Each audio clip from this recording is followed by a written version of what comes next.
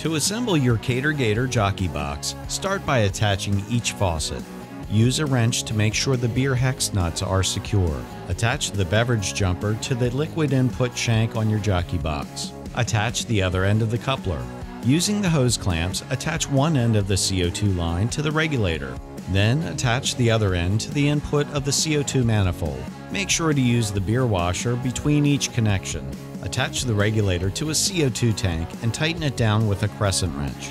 Make sure all the faucets are completely closed. Twist the couplers onto your kegs and engage the coupler lever by pulling on the handle to unlock it and pushing down to engage. Pull the pin on the release valve of the coupler and adjust the keg pressure to 25 to 30 psi.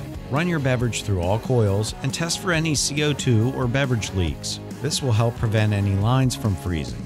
Fill the entire cooler with ice. Allow the cooler to acclimate by sitting for 10 to 15 minutes. Your jockey box is ready when condensation appears on the faucets.